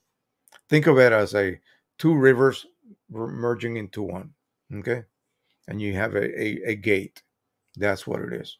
Allow water from river A, then switch over block A and allow water from river B. So you're allowing PK when you're printing on glossy, and then you close the gate and open up the gate for the matte K.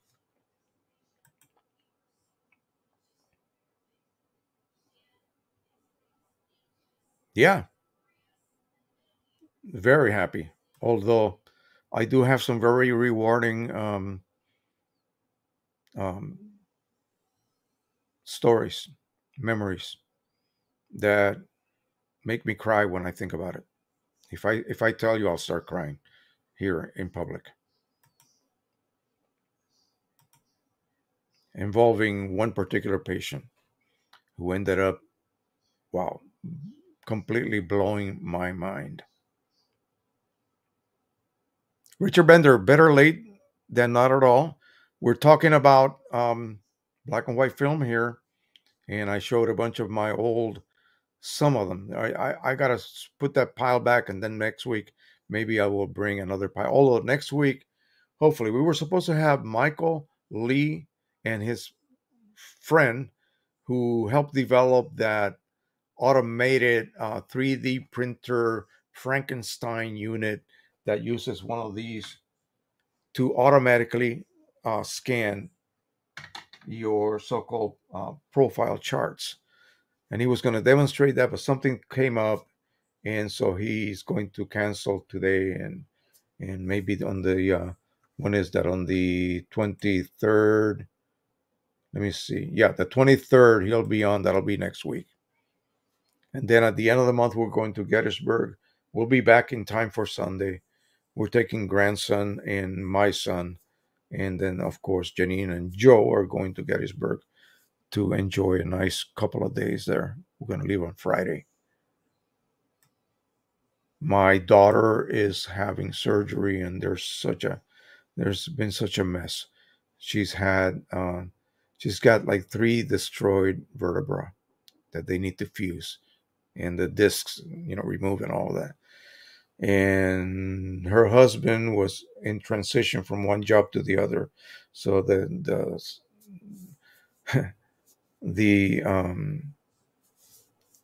what do you call those? Oh God, I can't think today. Policies.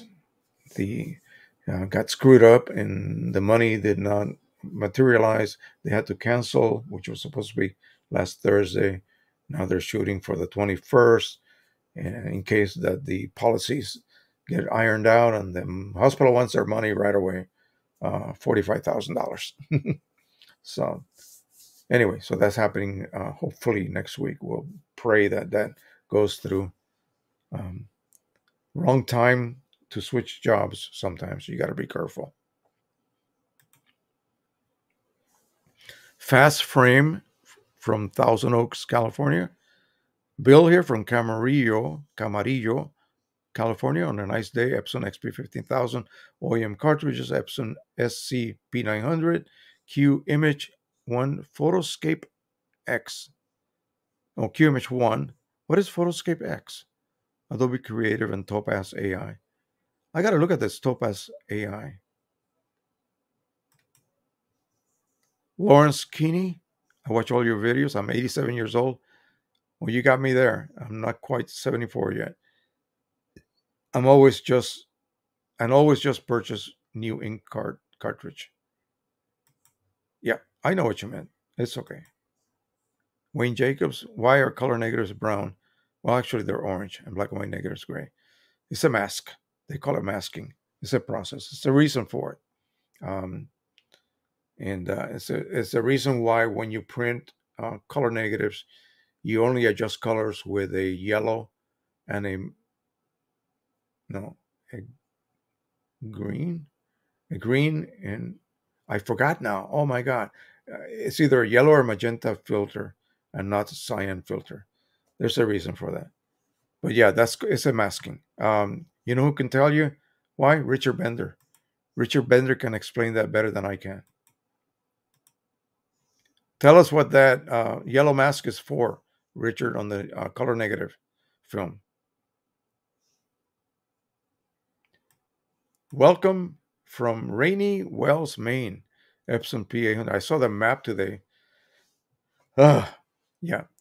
We live slightly northeast of um, Fredericksburg, Virginia, and Leonardstown, Maryland. So those considered southern areas, and they always get hit by.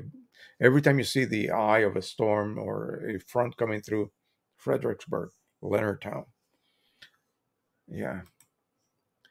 So I guess it's hit you up there in Maine as well.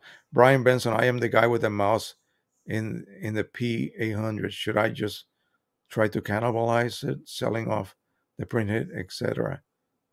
The mouse? Oh, I don't remember. The guy that got in. Okay, the mouse and ate the wiring. Yeah, yeah. At this point, it's going to require so much diagnostic work to figure out what needs to be changed. Yeah, just it's not like you can remove a print head easily. By the way, um, and you got to do it correctly because there's also dampers involved. Um, but yeah, probably better off. Okay, so there was a question, and I'm gonna see if I can switch over in a second here. This is my list that I use. So somebody posted this, and I'm just gonna read it for you. Have two Canon Pro-1000s, one using OEM and the other Precisioncolors. Calibrated BenQ monitor better than what I have. Printed test evaluation images, which is what everybody should do. On both on Luster, that's Pro Luster from Canon, with QIMAGE, and they match perfectly. Okay? Remember that part. They match perfectly.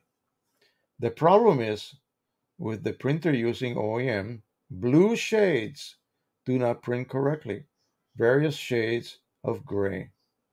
If I print the same image with Precisioncolors, it is perfect.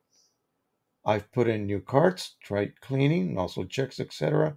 I don't understand why the evaluation image is perfect, but photos are off. Any thoughts would be greatly appreciated.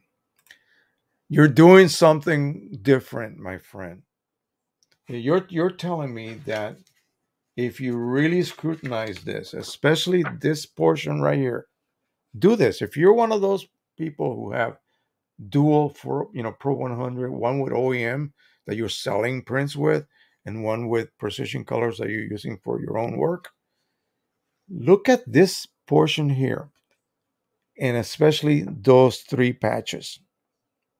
Those three patches. Everything else may look the same, but it's not. Okay. If everything looks the same, then you're doing something wrong when you're printing your own photos and either printer. Something has got to be different because, yeah, I could say, somebody says, well, maybe Precision Colors inks are better. And the answer is, yeah, they are. They are better than OEM Pro 100. Not better in the longevity area, of course not, but better in the color reproduction area. They exceeded the quality of Pro 100 inks. Okay. And then soon afterwards, halfway through the transition, when people began to buy the signature edition version of those inks, he sends me a cyan ink. Jose, get one of your cartridges and fill it up with this cyan and get rid of the old cyan. I saw something on one of your videos and I'm going, I don't remember what that was. I printed many double images on both with OEM and with Precision Color Signature Edition, but before I added that cyan. It might have been a print that had something that should have been cyanish, and he saw some sort of different, and he detected it on video.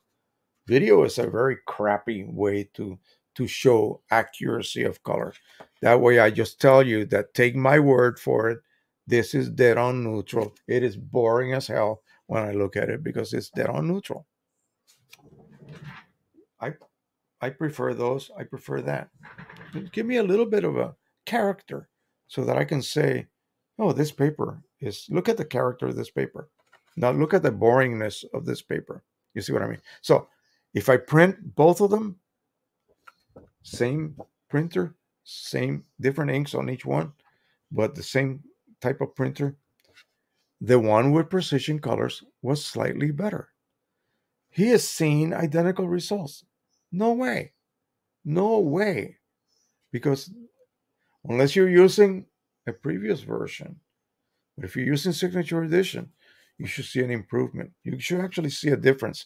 And then it's up to you to decide whether that is an improvement or not. Okay? That's the way I look at it. So he looked at it and he said, yeah. So now he mentions cyan. He says he tried cleaning. He's Everybody calls cyan blue. Don't do that. It's wrong. Cyan is blue sky. That is cyan. So blue is more on the purple realm. So blue would be, this is actually getting closer to what actual blue ink looks like. Okay. That purple one. And this is cyan. And this is a mixture of the two, of blue and cyan. Okay. So be aware of that. So he's talking about cyan. So I'm not surprised that the one with the new, if that is what he's using, has the new cyan ink and it does improve your cyan ish output. Okay. But are his standard image prints really truly identical? I would have to see them to determine. I would know what to look for and I would say, no, they're not identical. It's because this ink is better than the other ink. Okay. Simple as that. And now with the 200 out, they fixed that. They knew exactly what the original Pro 100 ink was lacking, so they fixed that. They created a new, now it's an IPF printer, so it's more professional. It's got that band, that red band across it. That means it's professional. Some people say it smells better. Yeah. Okay. So they knew that, so they created the new Pro 200, and now Precision Colors is working on matching that. Okay, and they are that close. Okay, we can ask them next week, so make sure you're here with us next week. Those two guys will be here, and we'll be able to have some demos and talk about how they were able to achieve that. Now, be aware that this is not for everyone. Having an automated scanning system for you know profile charts using one of these $1,500 units, that's not going to be for everyone. But I just want to show you guys how these two minds got together. And for instead of spending $1,100, $11,000 on X-Rite's own, factory made automated system. They bought I think it was an Ender 3 regular filament printer, 3D printer. It has 3 axes, and attached that, wrote the code, which I have no clue how to do. Had to rewire the unit, had to open it up on the side and rewire it to the actual carrier that will hold that unit over the paper that is scanning, so that it can turn on that button, because you need to press that button. Scan, let go, come back, next row. Scan, let go, come back, next row. Scan, and so on. So the X, Y axis, easy. Piece of cake for a 3D printer to handle that positioning. So he had to then program the position. Each row is center line, how far apart. So you better print those charts at the same exact size every single time. Otherwise, you're going to have to reprogram how much that unit is advanced before it scans across. Wonderful. I tell you, it's amazing. It should allow him to create more profiles for us to use as he develops new inks.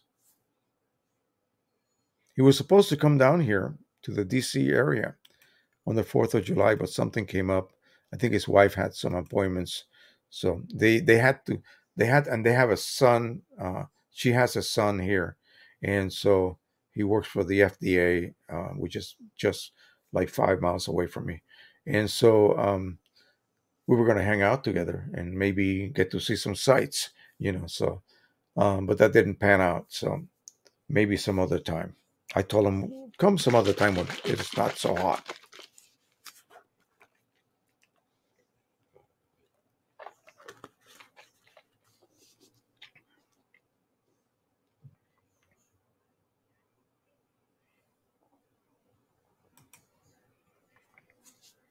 Yeah, I understand. Maybe you should be a guest again. What do you think? I could use a guest. By the way, I have this irritation on my eyes. You can see how red they are. And I don't know what it is. So I have to be careful. I tried to respond, but I'm limited to a number of characters, so message wasn't sent. Sorry. No problem. But you are the man. You are the go-to guy. Okay, so we talked about the cards. All right, so let me find this one. This was rather interesting. I need to go back to Facebook a second here.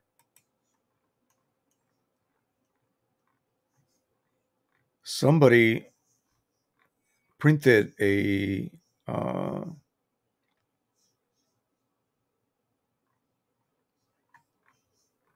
let me find it right here. I just want to go ahead and don't do that, Jose. You will lose the live stream. Wouldn't be the first time I do that.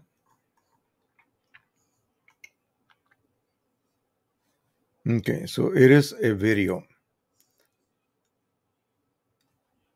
Let me see if it can be replayed. Please, can you tell me? Okay, here's what's happening basically. Let me go ahead and how can I do this?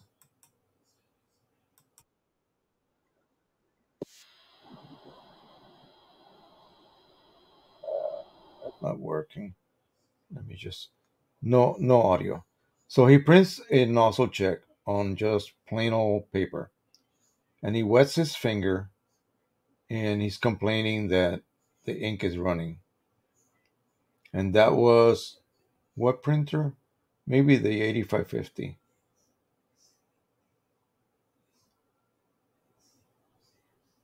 Well, first of all, you're not supposed to be wetting your prints.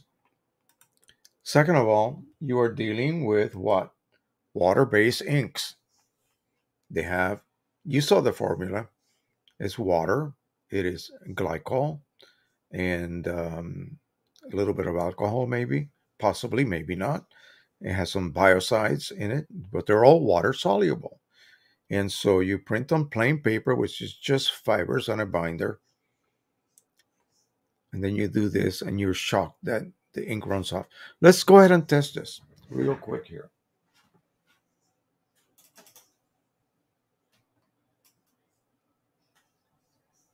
We'll print this. When was the last time I used this printer? Holy macro. Maintenance, nozzle check, and print.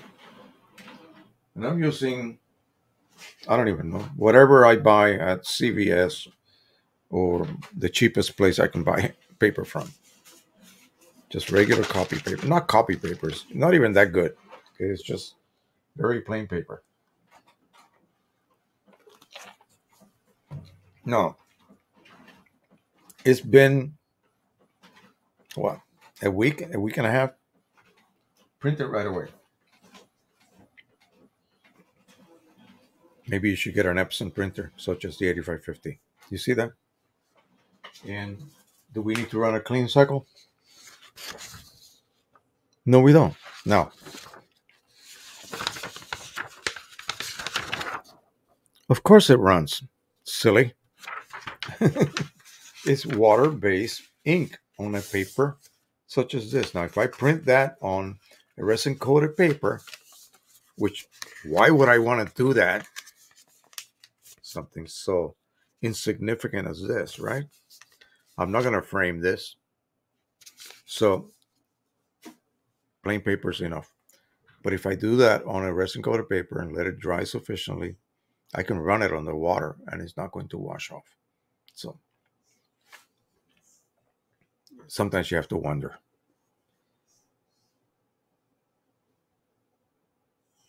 Printhead alignment. Now, I need to find this one again. So, excuse me, on the XP 15000. Let's just not even look for it. So, printhead alignment, what is it? It is a match exactly of, for instance, depending on the quality that you choose. If you were to choose plain, just, the lowest possible quality, the printhead is composed of, I'll use my little 9500 Mark II. So notice 2 zones, each of them has 10 vertical rows. Each vertical row is nozzle after nozzle after nozzle for a particular color. If I use the fastest, lowest quality, I don't know how wide that is. What is it, 3/4 inch maybe? I don't know. Maybe it is, maybe it isn't. Whatever that height, it will go and spray little droplets. It will create a pass that measures whatever that width is. Then it will pass, it will advance exactly that amount plus a smidgen, so that the next row, the next pass, begins where the last one let off, but with one little space, in other words. So this is a nozzle pass, dot, dot, dot, dot, dot, dot, dot, dot, dot, dot, and so on, all the way up 3/4 of an inch. The next one is the opposite direction, but it matches. Not like this, not like this, but like this. Okay? My printhead is now aligned. It's perfectly aligned. The only way to know is to print in low quality, because you will not have overlapping. When you then use higher quality, you, instead of going one whole pass and then the next pass and then the next pass and then the next pass with a perfect alignment, you will have this one pass, the next pass, with the next pass, with the next pass, maybe covering half, overlapping half. So any slight misalignment will be difficult to see.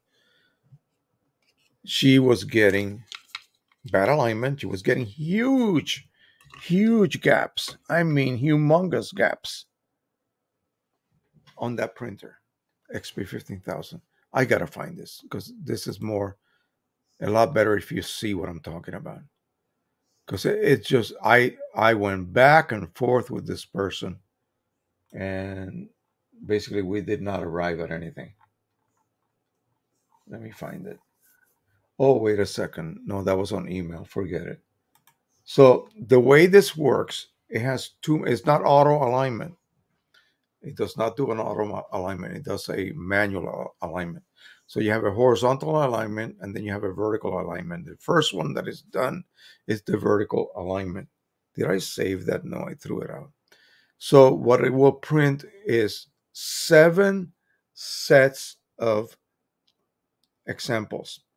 Example number 1 will have a bunch of little examples, and you're looking 1, 2, 3, 4, 5, 6, 7, 8, 9, whatever.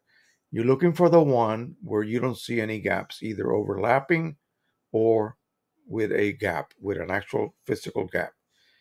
If number 4 looks perfect, you enter number 4 and save it. Number 2, again, you look and number 5 is perfect, you enter number 5 and save it. The third one, and you look, oh, this one, that number 3 is a perfect one, you enter number 3 and save it, and so on until you do all 7. Then you do the horizontal alignment. And what it will do, it will print 2 bands, one like that and one like that. You're looking for no gaps or no overlap. And again, you're going to choose the number that has the closest to being perfect. If you have a slight overlap and then the next one is a slight gap, you got to choose one over the other. And then once you save all of that, you have to redo the whole process again.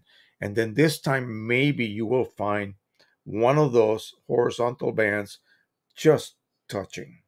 Okay. Hers are all like this. None of them are anywhere close to being perfect. That tells me there is a humongous problem, with that printer. How it got that way? Oh, she did not say. Okay. But what are you going to do? So I told her, sorry, you're going to have to take it to a repair center and they're going to tell you, get a new printer, period. And then you're going to pay a fee anyway. So just get a new printer. There's no way to fix that. She's done it numerous times and no progress. So that can happen. That can happen. Just be aware of that.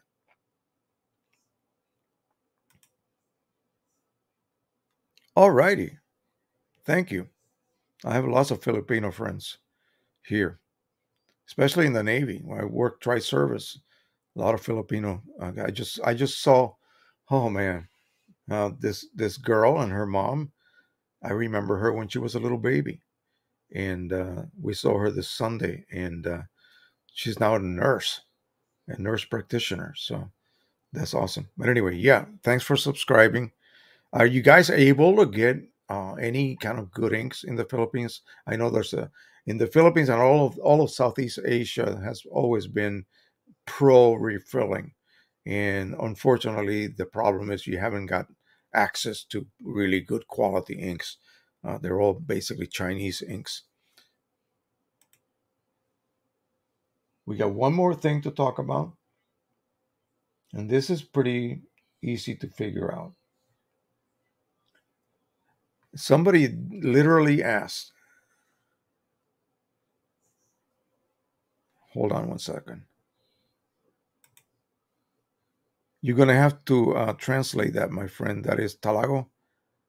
I cannot speak that. So, anyway, so what ink is my printer set to print with? What black ink? Is it PK? Is it MK? He did not know. On something like and what he said was, can I trust what I see on my screen on the printer? Yeah, you can.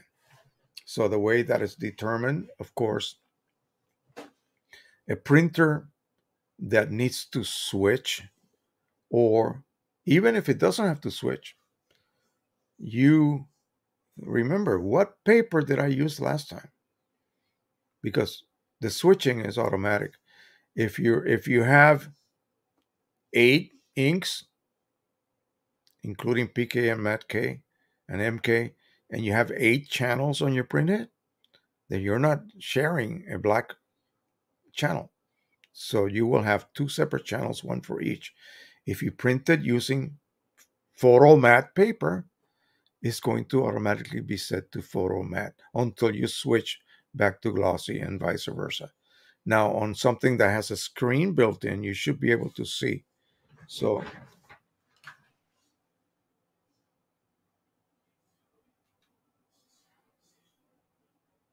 with this printer, I never use the screen for actual um, media setting. I use my computer, but on something like the Pro 1000, if I go over there right now, it'll show PK because that's what I used last. So that's the easiest way. And if you switch over, then you're going to be, if you're on an Epson P800, P900 doesn't have that problem. No black ink switch valve.